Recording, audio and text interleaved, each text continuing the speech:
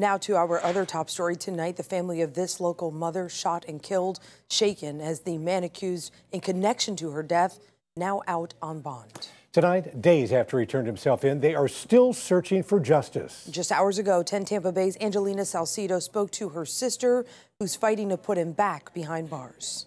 The family's first step towards justice was finding out that Keonte Henley had turned himself in here at the Hillsborough County Sheriff's Office last Tuesday, but to their surprise, he wasn't held long. Reality sinks in even more as time passes. It's been so much turmoil in my family with my sister being gone. Queen Turner, one of 9 siblings, all missing what was the glue of their family. Tanika Turner, a mother of 3, found dead on February 21st. But what people are failing to realize is that it's a loss regardless on how it was done.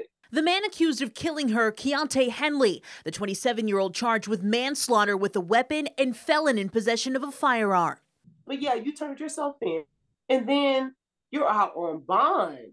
Really? After the search for a man deputies say was armed and dangerous, Henley turned himself in, but bonded out, paying just over $2,000. He's pled not guilty to all charges. From what I've read and heard, you're a convicted felon. How are you out on bond? I just don't understand.